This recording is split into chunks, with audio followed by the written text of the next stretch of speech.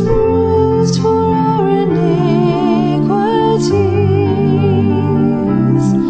The chastisement of our peace was upon him, and with his stripes we are healed. He was wounded and bruised for me. Verse 5 of Isaiah 53. I am healed, hallelujah, he died for me. What a price he paid to set me free. He was wounded for our transgressions. He was bruised for our iniquities. The chastisement of our peace was upon him, and with his stripes we are healed. He was wounded for our transgressions. He was bruised for our iniquities. The chastisement of our peace was upon him, and with his stripes, and with his stripes, and with his stripes, we are healed. Hello and welcome everybody to the 10th reading, or should I say lecture, that Tom Fress from Inquisition Update and me have prepared for you to prove to you that Jesus Christ was the fulfilling and is the fulfilling, not only was, he still is the complete and perfect fulfillment of Daniel's 70-week prophecy, as we can read of in Daniel chapter 9 verses 24 through 27. As I said, this is the 10th lecture today, and I'd like to call it a lecture because we are doing lecturing from the Bible. That's where we're stuck in for the moment, in the book of Hebrews, chapter 10. There we are going to continue directly in a moment, but first I want to introduce to you my wonderful brother in Christ, Tom Fress from Inquisition Update over there in the United States of America. And I don't know how the weather is over there, Tom. We have the midst of December. It is still plus 0 degrees here, and I'm speaking Celsius, of course, but how is the weather in your region? You know, winter has finally come. Hello, Yerk, and hello to the listeners. Winter has finally come to central Iowa in the United States. November was a beautiful month. Most of the weather was 50 degrees, and more like spring or fall than it was winter. Yeah. Now here we are in the middle of December, and finally we're getting some winter-like weather. We've got snow on the ground and 24 degrees Fahrenheit, and going to get down into the single digits in the nighttime hours, and then rise again, believe it or not, back up into the 50s before the end of the week. Oh, so my! Just unbelievable. A month of winter has already gone by, and we haven't felt it hardly. That's a temperature roller coaster you're going through there, right? Yeah, it certainly is. It certainly is. I tell you, I always this idea of global warming and stuff. It's all a charade. Oh yeah. But I always playing along with the game. I always tell people I love this global warming. I wish it would warm up some more. Anyway, I want to not correct you, but I want to make sure the listeners realize that Jesus was not only the fulfilling of the 70th week of Daniel, but the 70th week of Daniel was 2,000 years ago. Yeah, I implicated that in what I said. Yeah, that's right. There is no future 7-year period of time called the Great Tribulation or Daniel's 70th week. It's all a lie, every bit of it, and this program is dedicated to proving it from the Scriptures. so that everyone can see it for themselves, and we can finally put a stop to the greatest deception since the Garden of Eden that has led the entire Protestant and evangelical world astray and made them prepared to unite with the man of sin in Rome, the papacy, the Roman Catholic Church. And when people slowly but surely begin to comprehend what we're talking about, that the papacy is, was, and always will be the man of sin, and that the Roman Catholic Church is the synagogue of Satan, you begin to comprehend just what the consequences are for telling the world that the papacy is not the Antichrist. It's a single individual. It comes during the 70th week of Daniel, way off in the distant future, just before Christ comes, and we can all cozy up with the man of sin in Rome. He calls himself a Christian. He worships Jesus Christ, but he's the leader of the Christian world. He's not the Antichrist like the Protestant reformers said, that they were all wrong. The Protestant reformers and every Bible-believing Christian from that time, 1517 AD, all the way back to the first century, they were all wrong. Paul was wrong. Paul was wrong when he told the Thessalonians that he who replaced the Caesars in Rome would be the Antichrist. Yes, even Paul was wrong. Thank you for helping me. Yeah, we spoke about that extensively in our last broadcast when we even read the prayer that Henry Gretton Gillis included into his wonderful work, Romanism and the Reformation, that the Christians of the very first centuries, I'm not saying just the first century, but the first centuries, included where they included the emperors and the health of the whole empire of Rome, because they knew when that was going to go down, when that was replaced, that what replaced it would be much, much worse than the world has ever seen. And that's the way it came. Not because prayer doesn't work, but because it was already predicted. That's right. God, who writes history before it even happens, because he knows the end from the beginning, he determined it that the way to be. That's right. And the servants of God, the body of Christ, has been under persecution from the papacy ever since its rise to power after replacing the Caesars. And history leaves absolutely no room for doubt or even argument. The papacy has so perfectly fulfilled its role as the Antichrist, the beast, the man of sin, the son of perdition, the little horn, that no one can make a credible argument to the contrary. All right? The Protestant reformers were absolutely certain, and they were unanimous in their belief, that the papacy is, was, and always will be the Antichrist. That was what was believed in the non-Catholic world. That was what always was believed in the body of Christ. No matter what denomination of Protestantism or evangelicalism, that was the belief. The papacy is the Antichrist, the little horn, the man of sin. Now, why are we so stupid in our generation?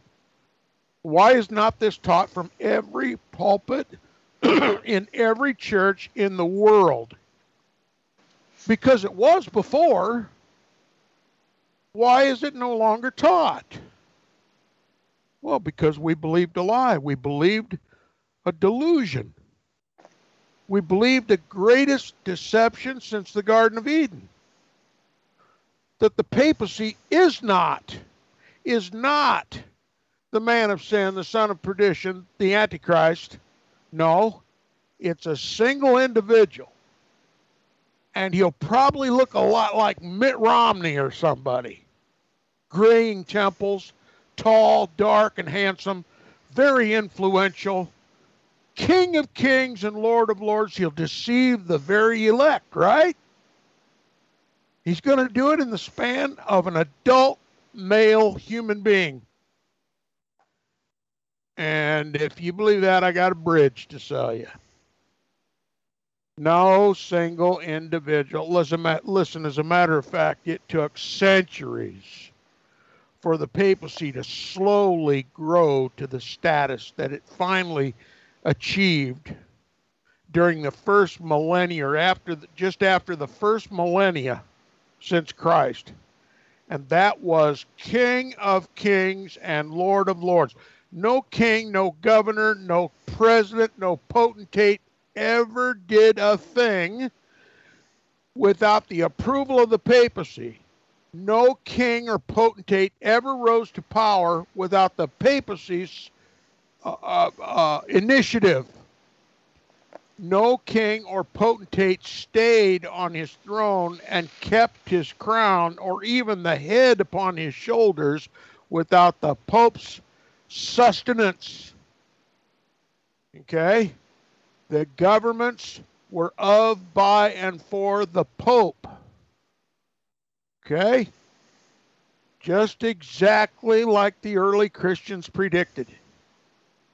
And he used the kings, the governments of the world over which he ruled, to persecute the saints of the Most High, to shed the blood of the saints of the Most High, to wear out the saints of the Most High, to persecute them, to massacre them, to torture them, to confiscate their property, to enrich the church and the state, to take their children and raise them up in Roman Catholic nunneries and orphanages, to confiscate all their properties, to enrich the church. That's why the Roman Catholic Church to this day is the richest single institution the world has ever seen. The income of the Roman Catholic Church rivals that of the tax rolls of the United States of America. Nobody knows anymore how powerful, how rich, how controlling, how persecuting, how absolutely diabolical the papacy, the hierarchy of the Roman Catholic Church, and the Roman Catholic Church itself is, because we believe that lie. And we don't tell the people what control the papacy has over our government. We don't tell the people how much money, how much property, how much real estate, how much control over the Federal Reserve Bank the Vatican has. Because we believe a lie, that the papacy is not the man of sin. Oh, all of our focus is on an imaginary individual that is, up to this point, a fiction. And trust me when I tell you, until Christ comes, until Christ returns, he will remain a fiction of evil, wicked minds.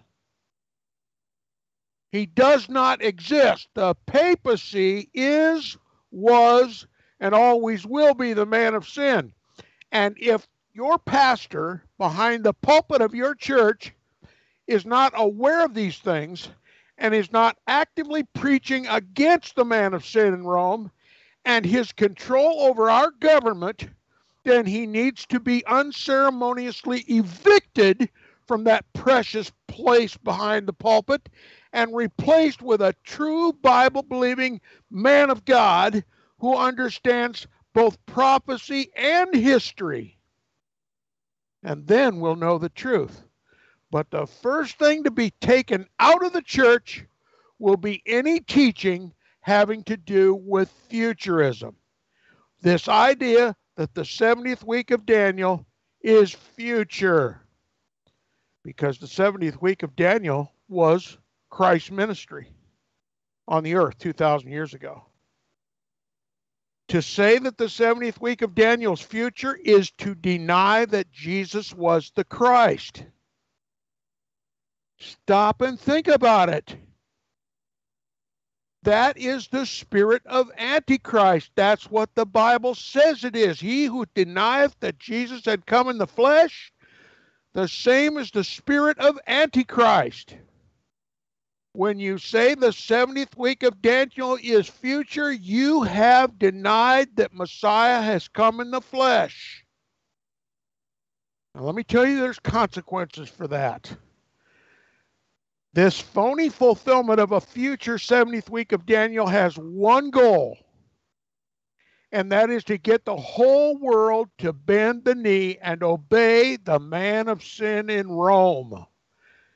The papacy has been its plan from the very beginning to get every man, woman, and child on this planet to worship him as a god, and every government of this world to obey him and to persecute the saints of the Most High, just like he's done for the last 1800 years, depending on when you want to believe when you want to, put the start date for the papacy. There has to be a reason why Satan has caused God's people to forget what they knew, that the papacy is the Antichrist. And that's because Satan wants the papacy to be worshipped, because the papacy is the son of perdition, not the son of God, not the vicar of Christ, but the son of perdition.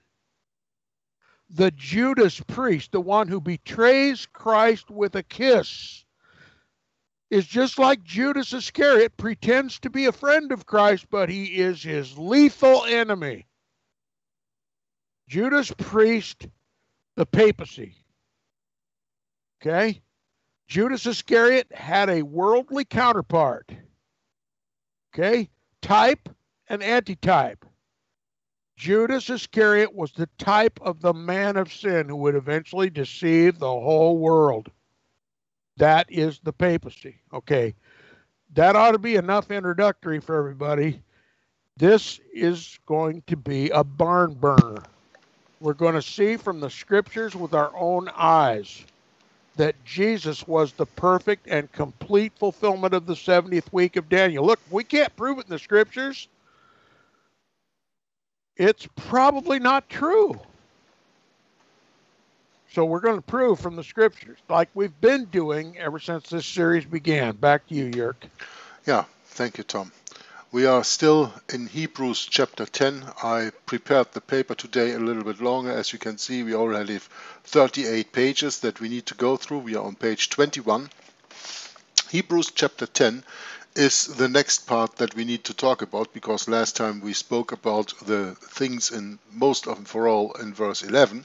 And every priest standeth daily ministering and offering oftentimes the same sacrifices which can never take away sins. We spoke about the Roman Catholic Mass. We talked about the diabolical dogma of transubstantiation and how they are going to offer Jesus Christ over to sacrifice Jesus Christ over and over again. And we are continuing today in verse 12, where it says, "But this man," of course speaking of Jesus Christ, "after he had offered one sacrifice for sins forever, sat down on the right hand of God." Now what does that do to your sacrifice of the Roman Catholic Mass? What does that do to your planned third temple in the diabolical state of Israel? Diabolical because it was founded by the initiative of Satan and of Satan's church, and the sacrifices that they are going to put on there in that temple. What does that do to that when you read Hebrews chapter 10 verse 12? This man, Jesus Christ, after he had offered one sacrifice for sins forever, you are going to deny him. Every Roman Catholic that takes the transubstantial Jesus cookie in the Mass is denying that Jesus was and is the Christ. Because after he did that, he sat down on the right hand of God. Let me tell you, that doesn't mean that he sits on a throne there putting up his feet and doing nothing.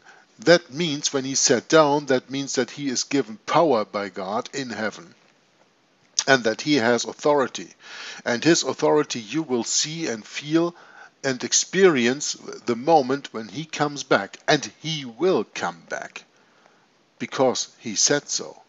We only do not know the time. We That's right. know that he comes, but we are not to set any dates. Jesus Christ said, "No man knoweth the time or the hour when he comes back, not even himself, only the Father who is in heaven." And that Father, he has the authority of now, while he sits with him in heaven and having all authority in heaven right now. And that authority he will bring back to earth when he comes. I think that Tom also has a comment on this verse 12. Oh, yeah. First of all, I'm going to go right back to keeping verse 11 and 12 in your mind. Every priest standeth daily ministering and offering oftentimes the selfsame sacrifices, which can never take away sins. All right? If the priests of Israel were offering sacrifices, and they were, if those offerings of lambs and goats and doves and pigeons could never take away sins, we have to understand that only Jesus and his sacrifice, the lamb slain from the foundation of the world, only his sacrifice could take away sins. Okay? So everyone in the history of the Jewish people who offered sacrifices for their sins to be forgiven, they had to know that the lamb, the dove, the ram, or whatever they offered as a sacrifice was simply a typification of the Christ that would come and offer the final sacrifice, the sacrifice to end all sacrifices. And isn't that what Daniel's prophecy says? And he shall make a covenant with many for 1 week. That's 7 years. And in the midst of the week, that is, after 3.5 years, he will cause the sacrifices and oblations to cease. Jesus, the Lamb of God, after 3.5 years after being baptized in the River Jordan by John the Baptist, became the sacrifice to end all sacrifices and oblations. And to make sure that that stuck, that there was no other option for the Jews but to believe in the Lamb slain from the foundation of the world, the one that was hanging on the cross just outside the city gates, God ripped the veil of the temple from top to bottom and opened up the Holy of Holies. And what do you guess they found in the Holy of Holies when they ripped open that veil, when God ripped open the veil? The Ark of the Covenant was not there. It was not talked about. It was never seen just before the Babylonian captivity. There was no mercy seat ever to offer the blood of the lambs and goats. Okay? No Ark of the Covenant. When the veil of the temple was ripped in twain from top to bottom, nobody died. Okay? That's because the Ark of the Covenant wasn't there. Everybody knows the Ark of the Covenant was not mentioned for centuries before this time because it was not in the Holy of Holies. God took it away. So everybody knew. Nobody could doubt that there was absolutely no need to continue making animal sacrifices. Why? Because there was no mercy seat upon which to sprinkle the blood. It was a waste of time to continue animal sacrifices. Much better to believe in the Lamb slain from the foundation of the world, still hanging on the cross outside the city gates. The Lamb slain from the foundation of the world put all sacrifices and oblations to cease. All right?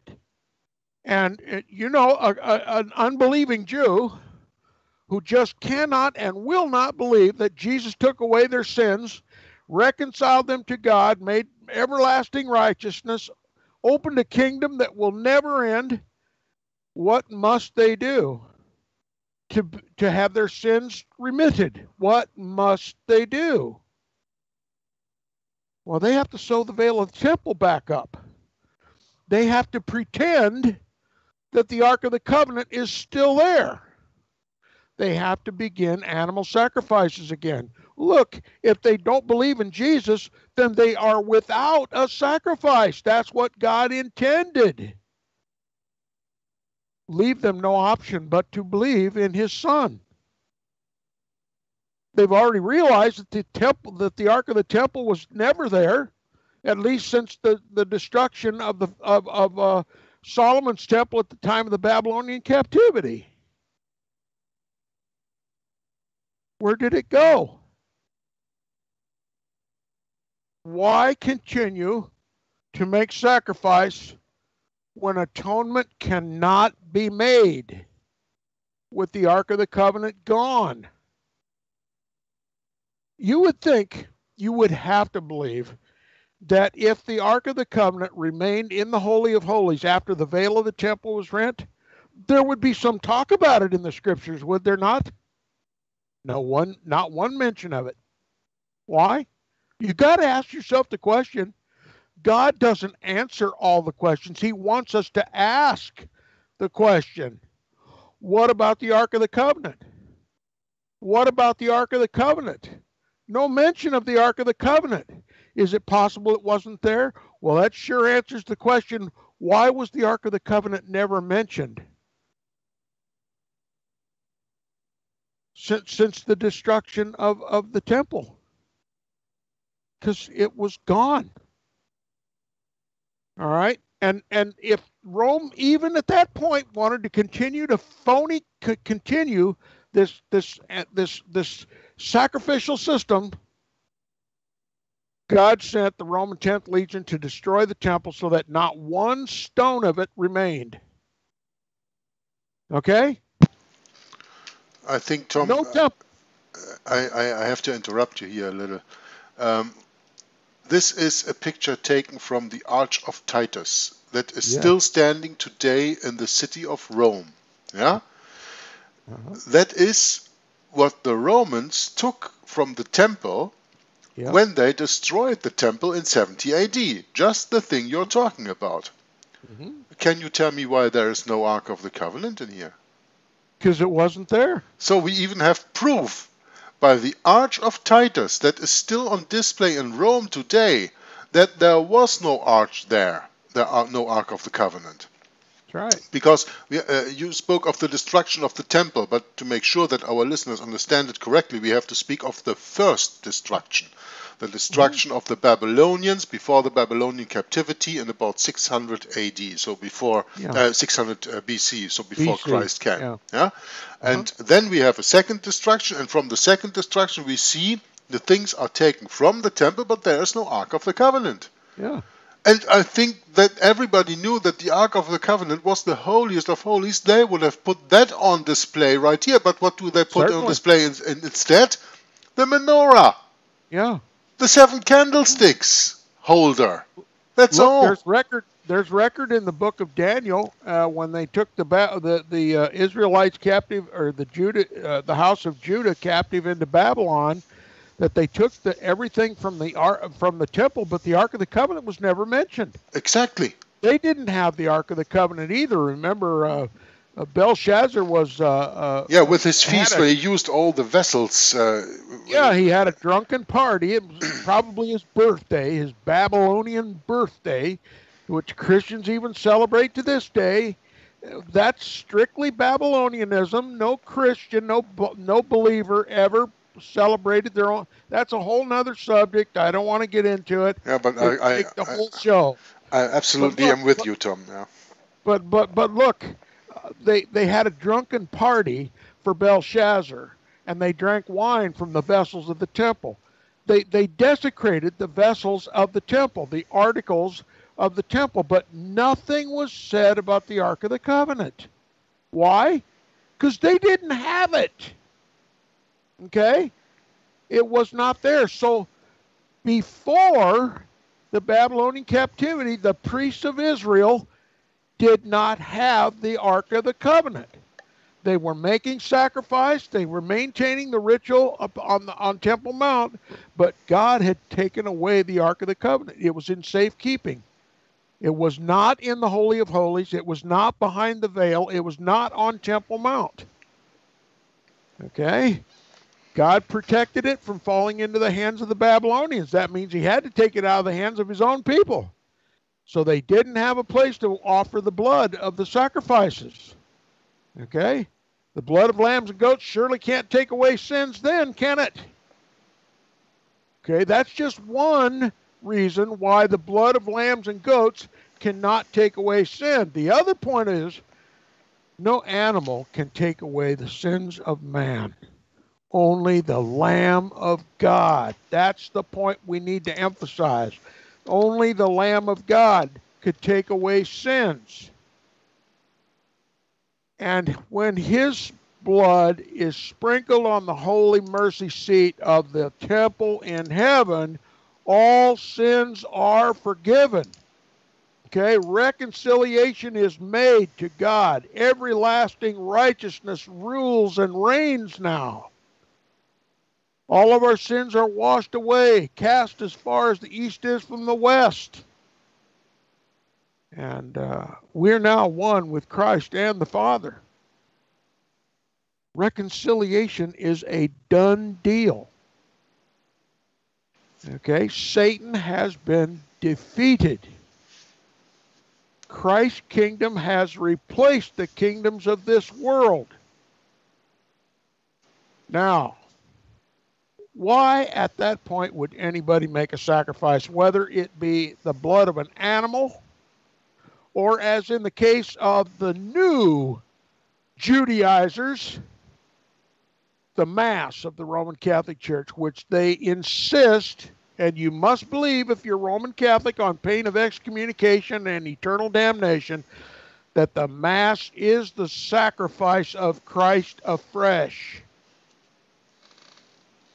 The scripture plainly says Jesus put all sacrifices and oblations to a permanent end. He said, "It is finished." And therefore we know anybody, whatever sect or denomination, whatever religion, if they make a sacrifice, they have denied Christ. That's just the simplest, most evident, in your face proof that organization is an anti-Christ organization.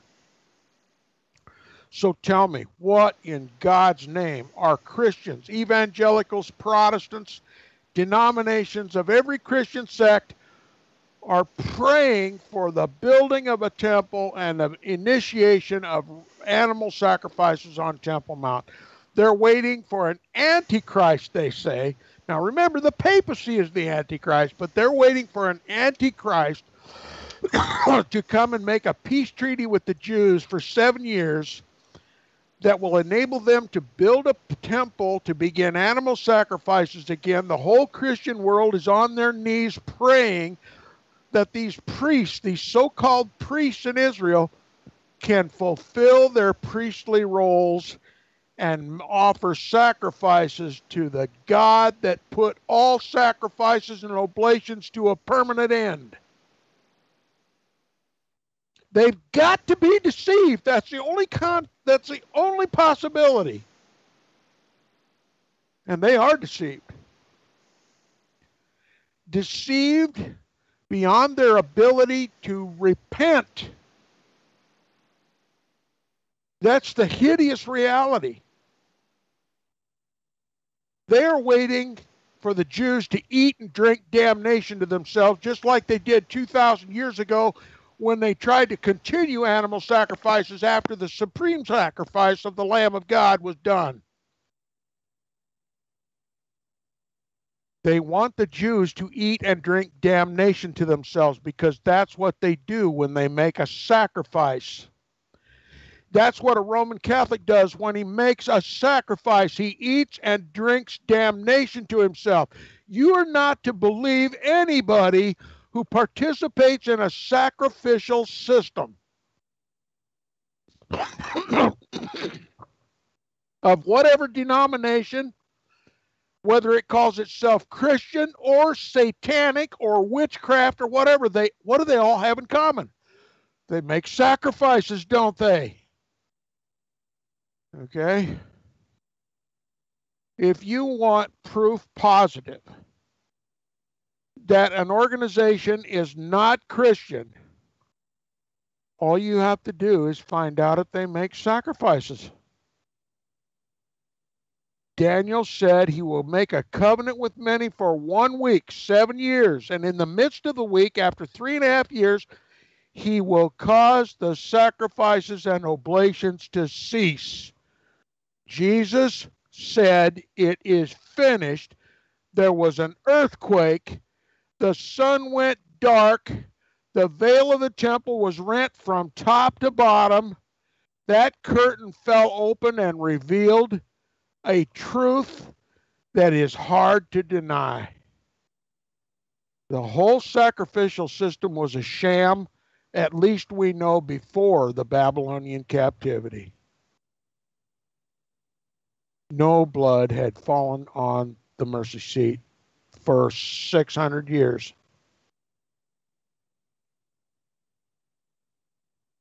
Only the blood of Christ can take away sins. And he said, it's finished. I did it once. I did it for all. I did it for all time. Okay? The single combat warrior for mankind was Jesus Christ, and he took on the Goliath of Satan, and he destroyed him with one blow. He has no more hold over us. Christ is the victor. The war is over. No more sacrifices. If you do, you literally say you reject the blood of Christ. So why would any God-fearing, Bible-believing Christian want a Jew to drink a blood sacrifice, to eat and drink damnation to himself? Why would any Bible-believing Christian wish to ecumenically unite with a Roman Catholic Church, the center of which is the Mass? The world, the whole Christian world, is deceived beyond comprehension. And it would have been so easy to avoid all of this hell if we'd have just remembered what we knew prior to about 1805. That is, that the man of sin, the son of perdition, the little horn, the beast, the Antichrist is, was, and always will be the papacy. There is no future 70th week of Daniel. The only covenant that's going to be signed is a lying wonder to get you to eat and drink damnation to yourself, just like the Jews and the Roman Catholics. You see, this really is not so difficult, is it?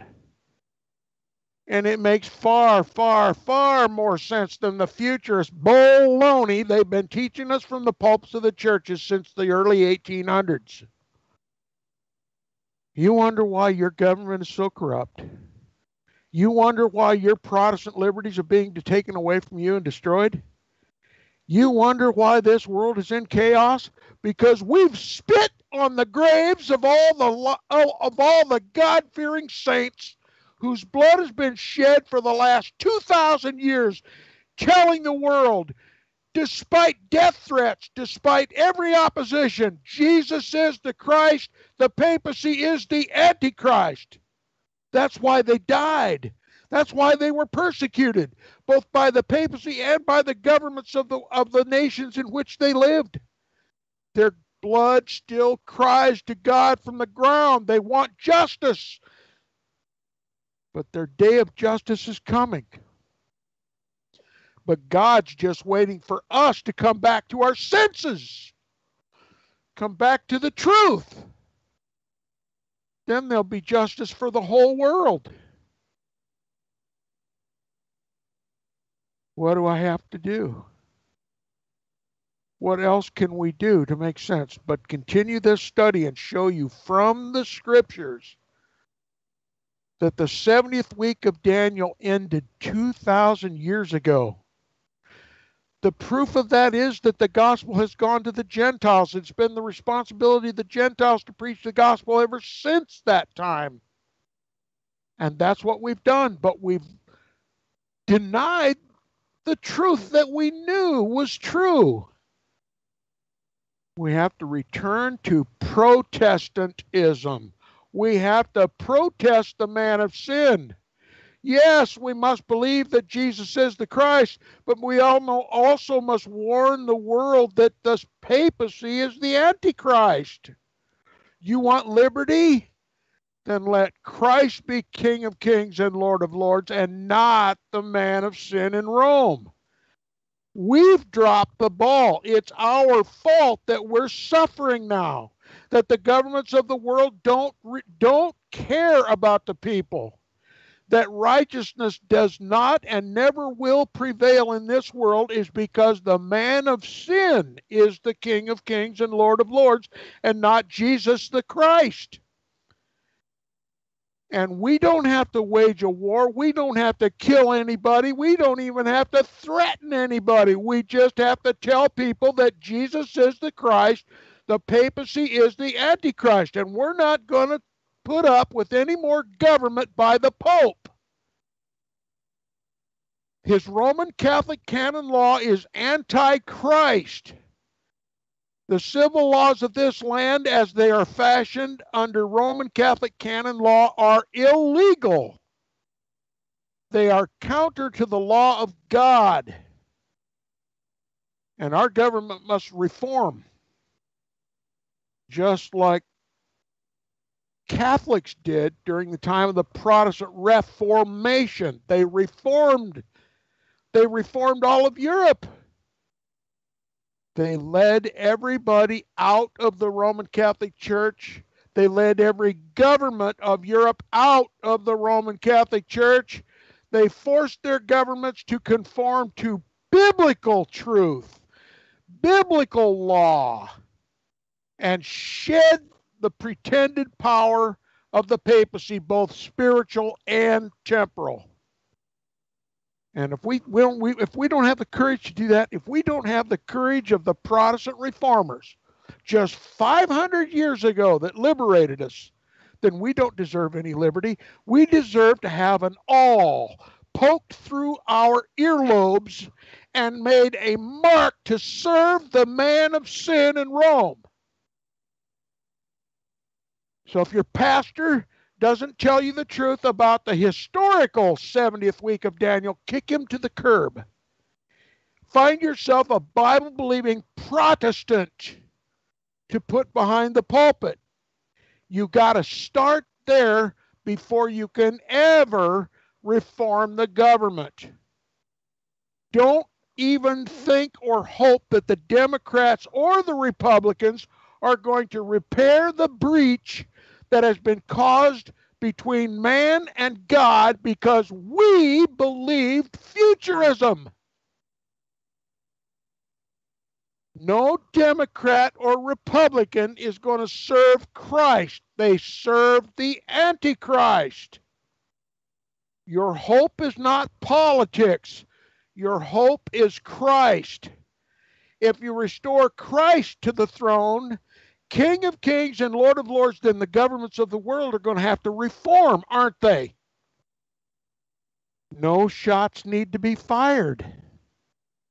We just need to convince them that the man of sin, the son of perdition, Satan's vicar on the earth is the papacy.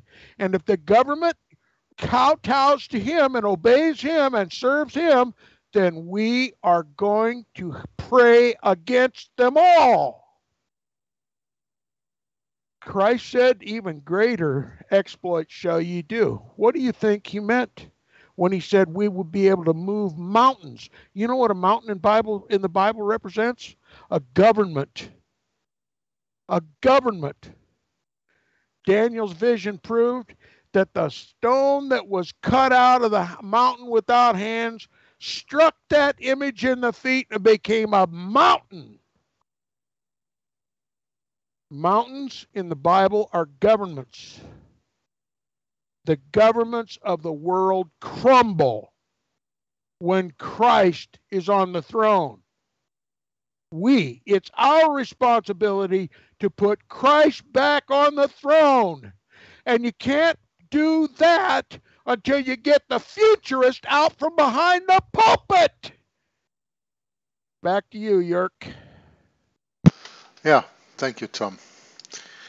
It's always refreshing to hear you stating this over and over again until it probably sinks into some new brains that are probably or hopefully are listening to these broadcasts, and that we can bring to them the truth of Daniel's 70th week and Jesus Christ being the complete and perfect fulfillment of that 2000 years ago. And he still is. He fulfilled it then, and because it is fulfilled, we still feel that it is fulfilled today. And if we go against our feelings, well, we go into the Roman Catholic Church and, as you say, drink and eat damnation to ourselves. In Hebrews chapter 10 verse 13, the Bible says, "From henceforth Jesus Christ expecting till his enemies be made his footstool." Yeah, relating to verse 12 that we read just before. "For by one offering he hath perfected forever them that are sanctified." Now, this is also a very interesting little verse, because it says, "He hath perfected forever them that are sanctified." Those that are sanctified through Jesus Christ are the ones that he makes a covenant with. You remember the covenant that was spoken about in Daniel chapter 9 verse 27?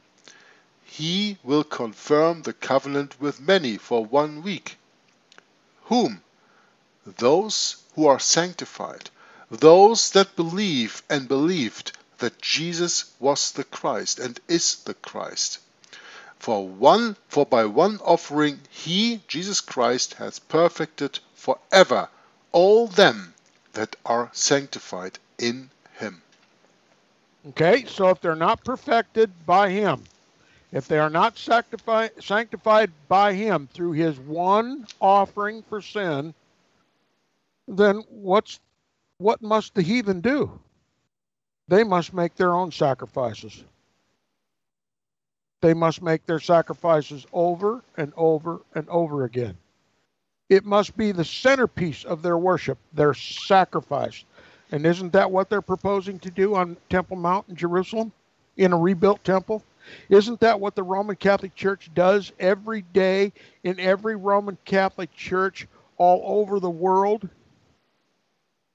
They do. They eat and drink damnation to themselves because they are not sanctified, nor set apart, nor perfected by the blood of the single offering of Christ 2,000 years ago. It's just as simple as that. It reiterates what I said before. If you see anybody make a sacrifice, they are not gods. They are not perfected. They are not set apart. They are not sanctified because they eat and drink damnation to themselves. They eat and drink that which is forbidden.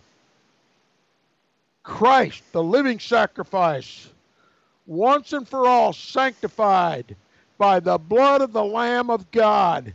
That's who are sanctified and perfected and set apart and saved.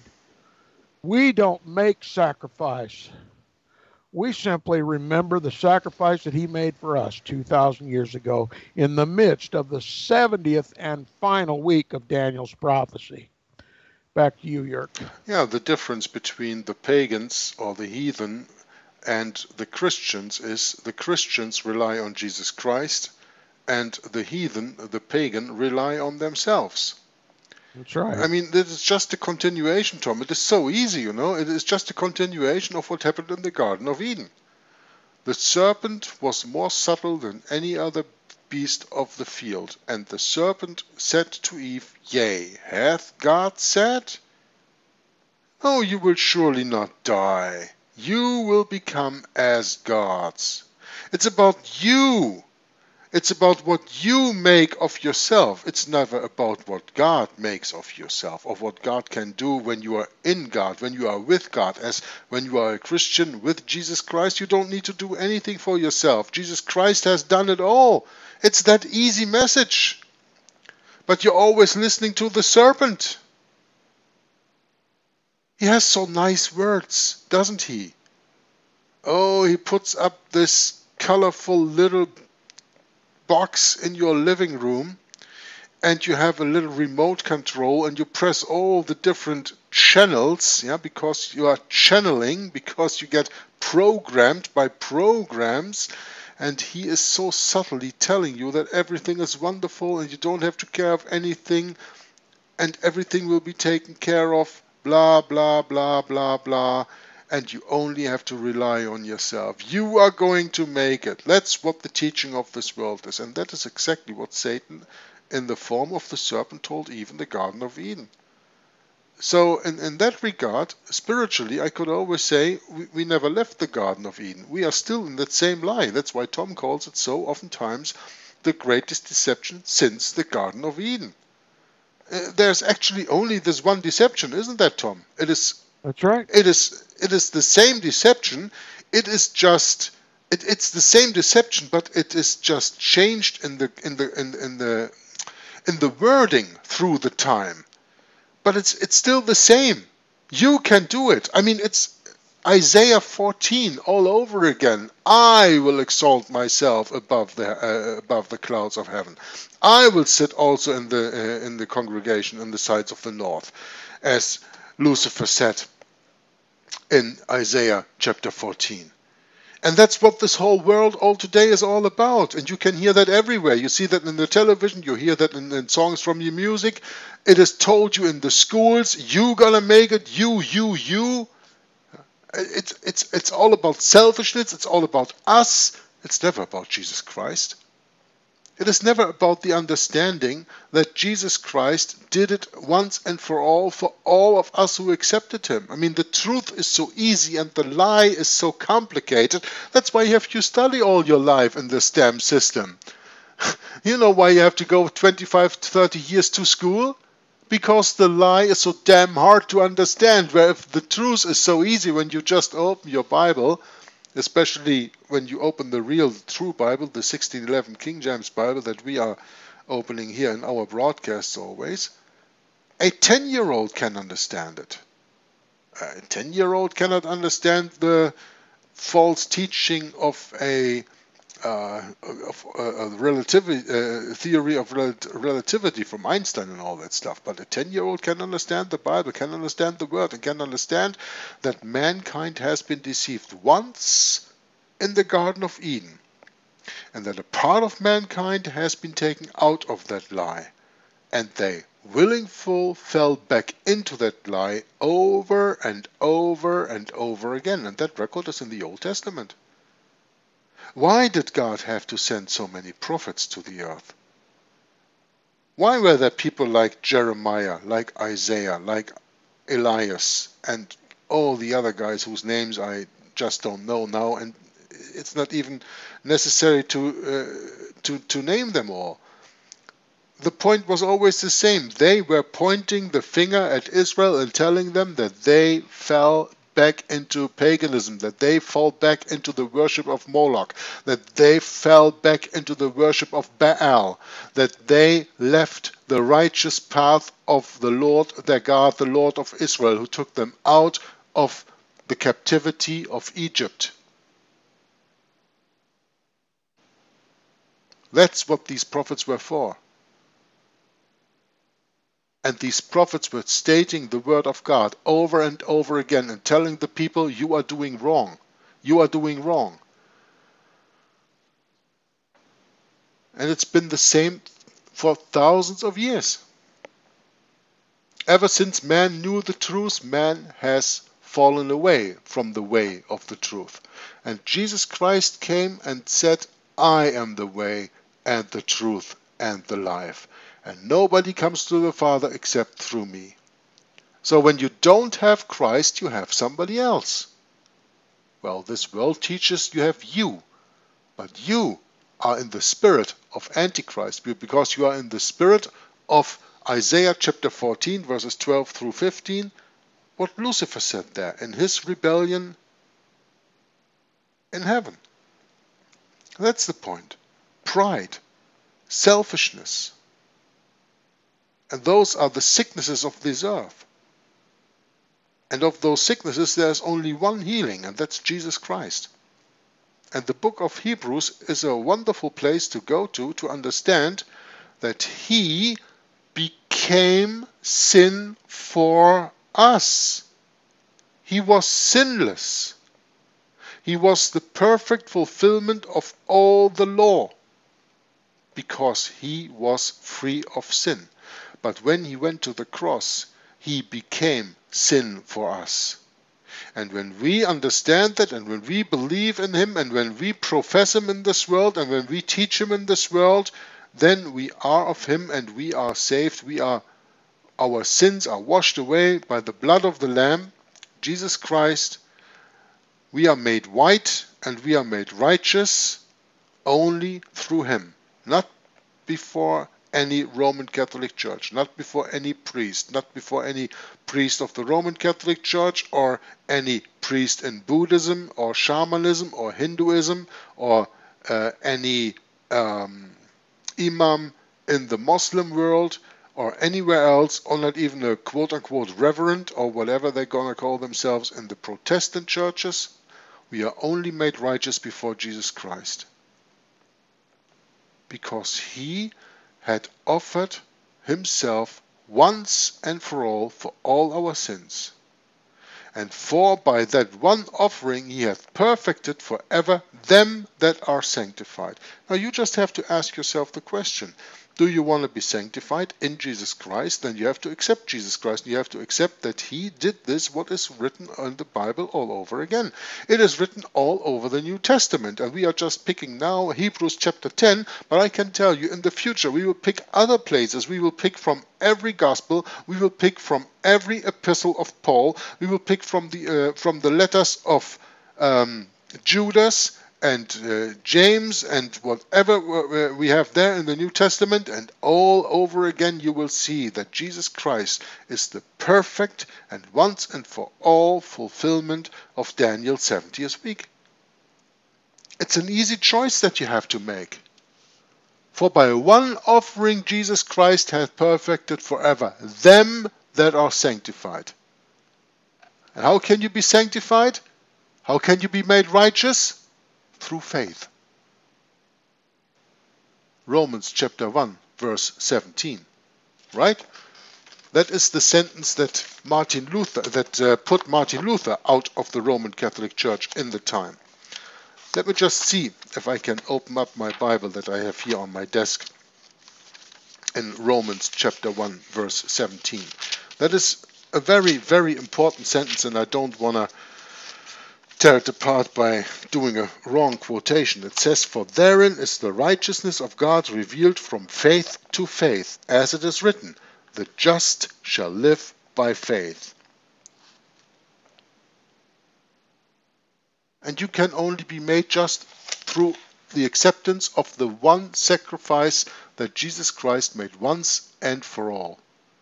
Then you are made righteous. No other way, because the Bible says there is not one righteous, no, not one.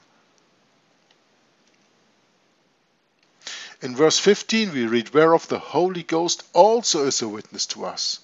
For after that he had said before, This is the covenant that I will make with them. After those days, saith the Lord, I will put my laws into their heart, and in their minds will I write them. This is the covenant that I will make with them." Tom, this is Daniel chapter 9 verse 27. Right. "And he confirms the covenant with many for 1 week."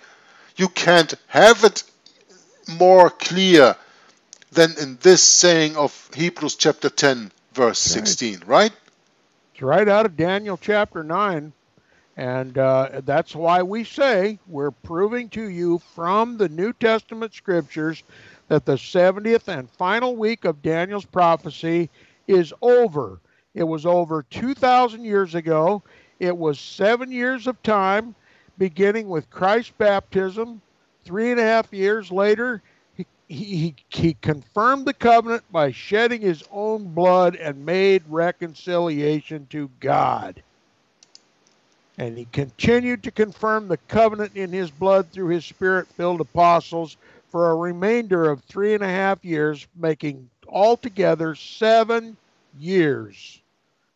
And when the Sanhedrin of Israel finally rejected Christ and stoned Stephen, the gospel went to the Gentiles, where it has been ever since. It is now us that spreads the gospel of truth all over the world, because the Jews reject their Messiah. And they wish now to return to eat and drink damnation to themselves by making animal sacrifices, which cannot take away sin, which are a stench in the nostrils of God Almighty. Only salvation in Christ. There is no other sacrifice for sin. And the whole Christian world is praying for this to happen. You can't get more messed up. You cannot get more messed up than the Christian world is today. And we must repent. All of us. Because we've all believed this lie. One permutation of it or another, we've all believed the lie. And the consequences are incalculable. The spiritual damage that has been done to the body of Christ is incalculable because we believed the lie. We repeated the lie. Even though we didn't understand it, we repeated it and we believed it. The same lie that the serpent told Eve in the garden. Now we're told that we're going to make sacrifice just like the Jews, just like the Roman Catholics, and we're going to turn our memorial into a sacrifice. That's what they're going to make us do. The serpent said, "Yea, hath God said," in the garden, right? Yeah. And Jesus said, I was the sacrifice once and for all. And what are we doing when we are going to the Roman Catholic Church and make our own sacrifice over there? We deny that sacrifice. We deny what God has said, exactly as Eve denied what God has said in the garden, that when you eat of the fruit that you will die. Yep. I mean, from that you really see it is always the same story. It is wrapped in other paper, but it is the same story. Yeah. And in verse 15, well, I just put here in blue, underlined the text. For after he had said before, this is the covenant. Well, who said that? The archangel Gabriel in Daniel chapter 9, verse 27, right? And who is the archangel Gabriel? He is an angel is a messenger of God. He brings the word of God. So God said before, after I had said before, this is the covenant that I will make with them. That is also the way that it could have been written. That is the way that you should understand it, because Jesus Christ promised you before that he will make a covenant with them that are sanctified, verse 14. Yes, sir.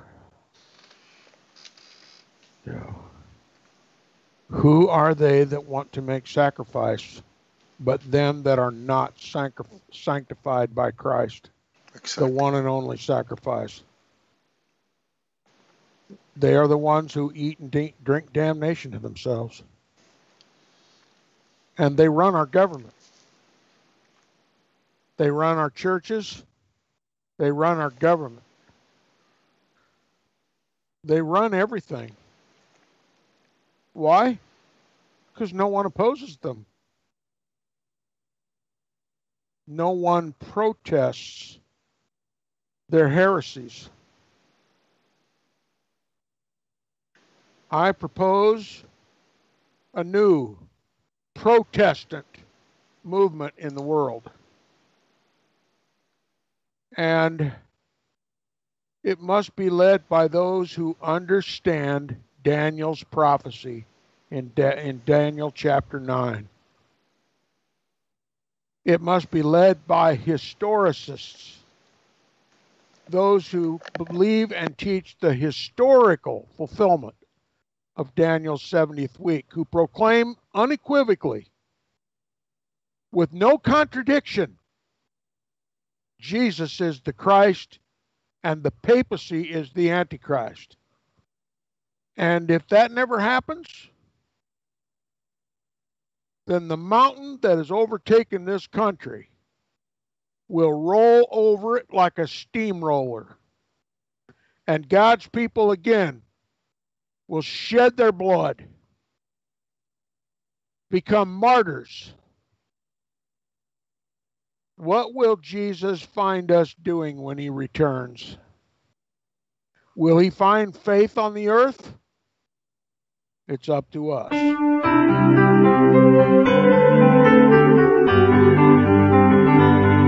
Oh, magnify the Lord with me, and let us exalt his name together. Oh, magnify the Lord with me, and let us exalt his name together. Let's magnify the Lord so that he is seen more clearly. Psalm 34, verse 3. Let's exalt his name together by living pure and holy. Psalm 34, verse 3. Oh, magnify the Lord with me, and let us exalt his name together. Oh, magnify the Lord with me, and let us exalt his name together, and let us exalt his name